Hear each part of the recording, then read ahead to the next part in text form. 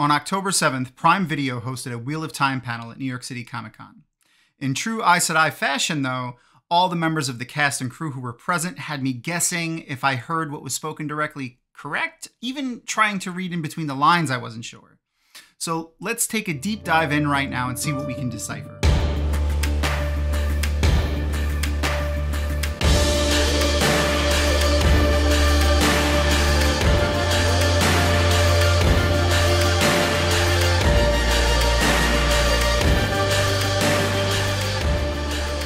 Hello and welcome everyone to Dragonmount. I'm your host for today's video, Thom DeSimone. Thank you for joining us. Please make sure to smash that like button, share this video with some folks who you think may enjoy Wheel of Time content, and if you're, liking it yourself, shoot us a like, leave a couple comments below, let me know what you think. Here at Dragonmount, we're sponsored by Tor Books, and we have a host of content, really just something for everybody. Go check it out at dragonmount.com. Before we get started, there's going to be book spoilers. Though really just up to book 3 and season 1 of the show, obviously. So if you haven't read those, just go read them real fast and come back. On stage at the Javits Center was TV guide writer Damian Holbrook, showrunner Rafe Judkins, and he was joined by cast members Marcus Rutherford, Madeleine Madden, Daniel Henny, and then they were later joined by our very new Matt from Cauthon, Dónal Finn, and Elayne Trakand herself, Ceara Coveney. Much was said at this panel. Showrunner Rafe Judkins had strong words about the Seanchan and how they are going to affect the storyline of Season 2. He spoke about how their arrival upended expectations of Book 2, The Great Hunt, and how it continued to do the same throughout the whole series. He's hoping to use them similarly on screen, he mentioned, and he also said several times that the Seanchan are going to sideswipe Season 2, and that all of our characters have some level of interaction with the invaders from across the Aryth Ocean. Though what was made evident by Rafe and the entire cast remarks was that Madeleine Madden, aka Elayne, is going to be particularly affected. One of the other cast members joined, albeit virtually, Rosamund Pike. She sent a clip to the panel and then later on Instagram she posted it, so let's watch that real fast. In fact, Season 2 sees her even more stubborn. She pushes away the one person who's dedicated his life to protecting her, Lan. In fact, she pushes away everyone who tries to help her. Is that why you're pushing me away? You don't want me to answer that. You know I can't lie. But the truth an Aes Sedai speaks is not always the truth you think you hear. How does her ability to twist words affect Moiraine and Cairhien? How do you know about Cairhien? Yes, Rosamund interviews Moiraine. A little weird, but it was a cute stunt. We did learn some vital information about Moiraine and her journey in Season 2, though. How she's going to be distancing herself from the majority of the main cast, including Lan. Similarly odd, though, she's traveling back to Cairhien. More specifically, Cairhien the city, not to be confused with Cairhien the nation, which the city of Cairhien is the capital of. Jordan does this a few times. It's confusing. Anyway, we do have a shot of her crying and bathing in what we know is the city of Cairhien now. Rafe also calls her Moiraine of House Damodred. Damodred being her surname is not something that we learn until much later in the written work. In the show, Moiraine mentions earlier in Season 1 that she is from a fallen house. Though in the books, her house, while reeling from the event known as Lamin's Sin, her house is standing amongst the other nobles remains mostly intact. Now, no spoilers, but you should be able to find what Lamin's Sin is if you want. Her use of the words fallen house, though, here really make me think Lamin's Sin has left a bigger stain on her house in the show. Actor Daniel Henny, oh man, look at that. I mean, you could bounce a quarter off that thing, but that's not what I'm talking about. Let's see his face. Ah, there he is. So Daniel Henny had this to say while on stage. It affects Lan directly. And by it here, we're meaning Moiraine's inability to channel. So I think it's kind of like anyone in life who has a profound, catastrophic moment come into your personal life. I think he finds himself in a place of uncertainty, a very unfamiliar and foreign place to him. And it's a journey of in this season for Lan. And it was fun to play because I think being with Moiraine for so long, traveling together, searching for the Dragon Reborn, obviously there's a huge connection there. Not only because they're bonded through the one power, but because they've spent so much time together. And I think that everyone knows Lan is a boy with no home, a king with no kingdom. I think he found a home in Moiraine. And when that home is altered, it puts him in a very strange and vulnerable place. That is the journey that we're going to find Lan on, and it's a deeper dive into who he is as a man. And I think this is going to be a very formative season for him. So I'm really excited for everyone to see it. Him being Lan, it being season 2, obviously. All right, so yeah, so he spoke mainly about Lan here, but I think if we take what he said and what Rosamund said, we get a pretty clear picture of their main conflict in season 2. Moiraine's inability to channel and how it's going to affect her relationship. Now, if you've watched any of the content I've made before, you'll know that my theory here is that she's shielded with a weave of saidin, which is tied off, and saidin being the male half of the one power, she cannot see it or sense it. She just knows she can't channel. Tied off not being something that has been spoke about in the show, but basically means a weave of the one power that produces like a tangible function. When the channeler who spun it out leaves, it remains and they don't have to maintain it. So she's first got to figure out that she's shielded and not stilled, then figure out a way to break said shield, which was woven by the second strongest wielder of saidin in the world. I'm, of course, talking about Ishamael. I feel confident in saying that that's Ishmael now because we have a pretty good confirmation through the season 1 recap / season 2 teaser that they showed. Let's watch that right now. We didn't defeat the Dark One. We set his strongest lieutenant free. He may be waking the Forsaken. You have no conception of the power they wield. The only way to stop all this suffering is to stop the wheel itself.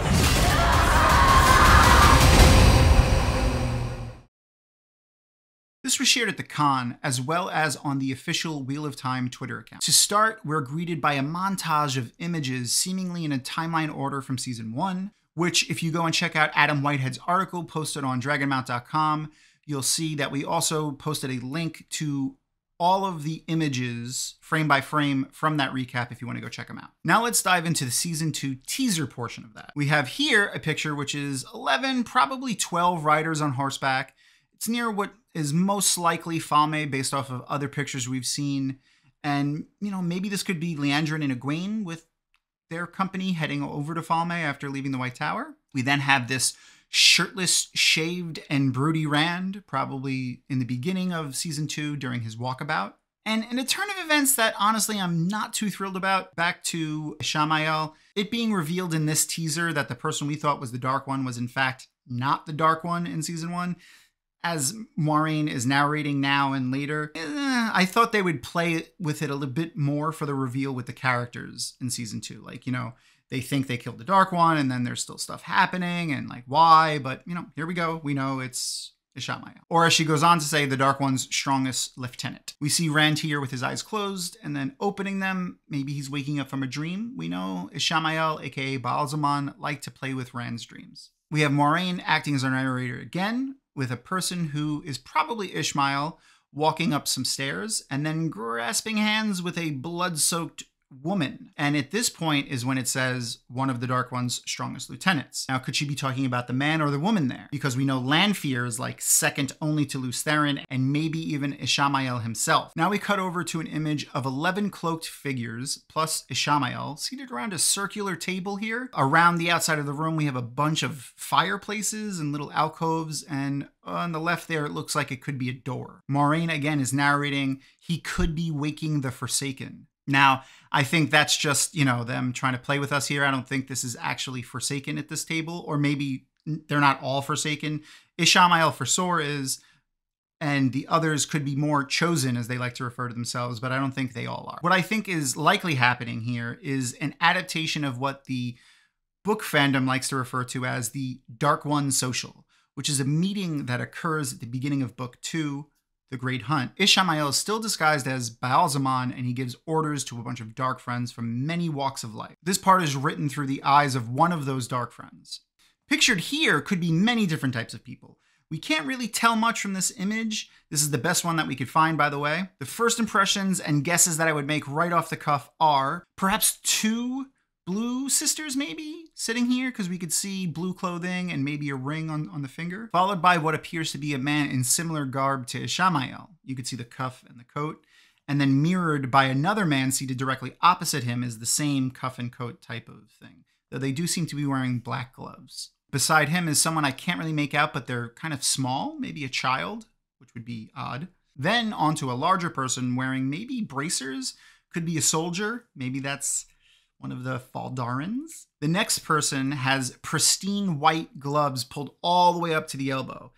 That screams White Cloak to me. The next person is a person with darker skin and looks like it could be a ring.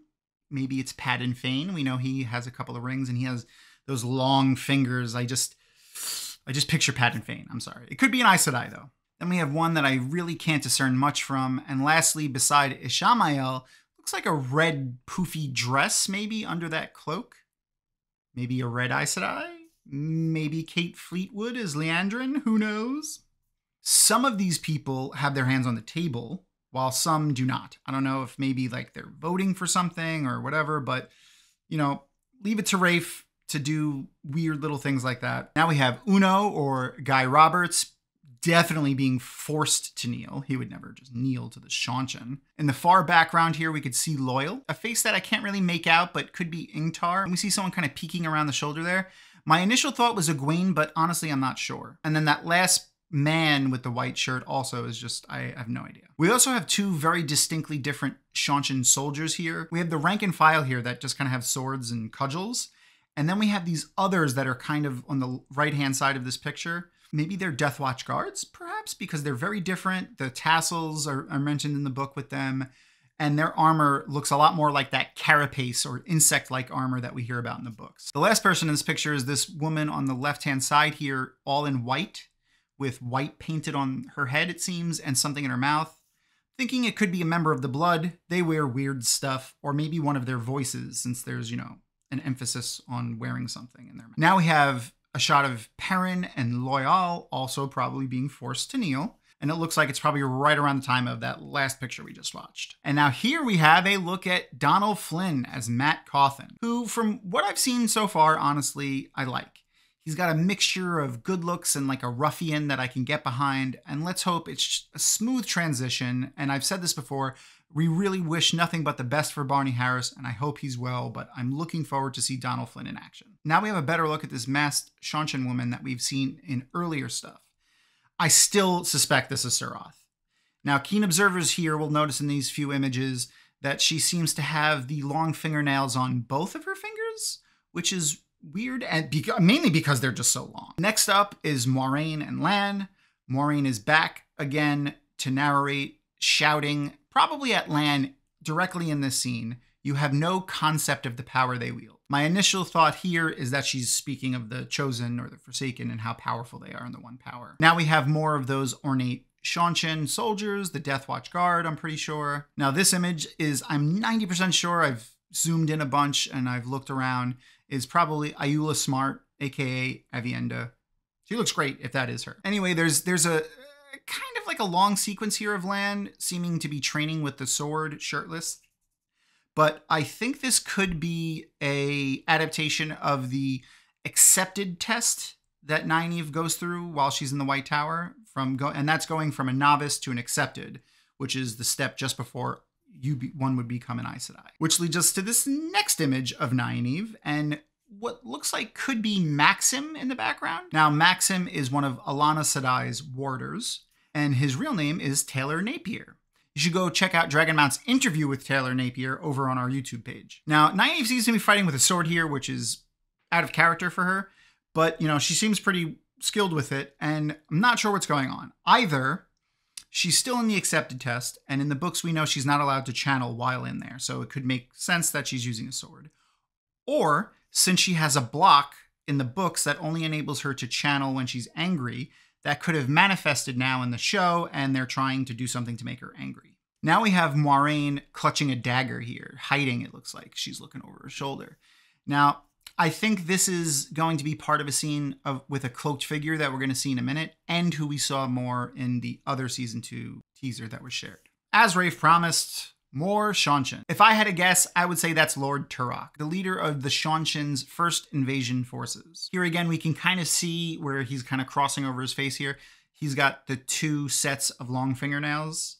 It's really weird how long they are, but, you know, I can't wait to see how they manage that, especially if he's going to be sword fighting with Rand later. Here we have Egwene, possibly in novice white, maybe in the tower. Now the narrator shifts over to Ishamael. The first thing we have him saying is the only way to stop all this suffering. And now what's the suffering he could be talking about? Now, it could be anything, and it could be reference to pretty much the rest of the pictures here. There's a lot of suffering going on. For instance, Matt here, which Rafe and Cass refer to him as being imprisoned in the White Tower. Most likely, I think, waiting to be cleansed of the dagger's influence. That being the dagger he stole from Shadar Logoth, which was later stolen from him by Padan Fain. Something I ought to mention here is that there was another clip shown only for those in attendance at Comic-Con. I'm told it was of Liandrin and Matt during a scene that looks like this, where Matt is being held in the White Tower. It's probably being questioned by Liandrin about Rand or the entire group, really, and his connection to the dagger. Now we have Loial being attacked, probably in Falme, but another tidbit Rafe let go during the panel was that season 2 was going to cover all the way to the end of book 3. In other interviews we've seen with the cast, they did say that they moved major plot points, though, for season 2 from the books that they've adapted. So my guess here is that we will see the Battle of Falme, but probably not going to see the entirety of the story from book 2, so no Stone of Tear just yet. The only reason I mention that is because there is a scene in book 3 that I feel like this image also kind of looks like, which is Loial and a group from the Two Rivers fighting Trollocs outside of the city of Cairhien in the Foregate, which is kind of like a makeshift city that's just outside one of the gates of Cairhien. And the Trollocs kind of have these poles with ropes on them that they throw around Loial. And that's kind of what this looks like. Now here's that shot of Moiraine in the bath again, crying. Maybe about her loss of Saidar or the failing relationships that we're told she's going to have. Or maybe it's just confronting House Damodred's past, you know, the fallen house. Now, as beautiful as Yosha is in this scene, he doesn't look happy to be there. And remember, enthusiastic consent, people. Let's not get too hot for the, you know, torture that's going on here, probably. Though for serious, in my opinion, I think this is going to be a dream sequence. I think the imagery that's supposed to be represented here is that Rand is, you know, bound to the Wheel of Time or bound to fate, and that he doesn't have much of free will. And I think maybe this could be, you know, Ishamael playing with Rand's dreams. Next, we have scared or angry Perrin after the fight at Falme. Probably. He could be maybe seeing Egwene collared here. That would be pretty rough on him. Got Uno, aka Guy Roberts, who is a pretty cool dude, by the way. I had a chance to chat with him on Twitter, and he's just really chill and a huge fan of the series. He said he's been reading it his whole life. Now, what we can see in the background here as a Shanshan soldier kind of wrenches somebody is white or grayish locks flipping up over the person's head. Now, I think this could be Elias based off of this picture. Now, this picture is of Perrin and company as they hunt for the horn. We can see, yes, there is a Myrddraal pinned to the door there. But that person on the left, I think, is Elias. And back to the locks again. That's why I think that's Elias. From what we've heard, Elias is going to be filling the role of the character Hurin from the books. I'm looking forward to some more wolfiness, so I really hope that this is Elias. Oh man, Siuan Sanche, the Amyrlin seat. She has a deep closet.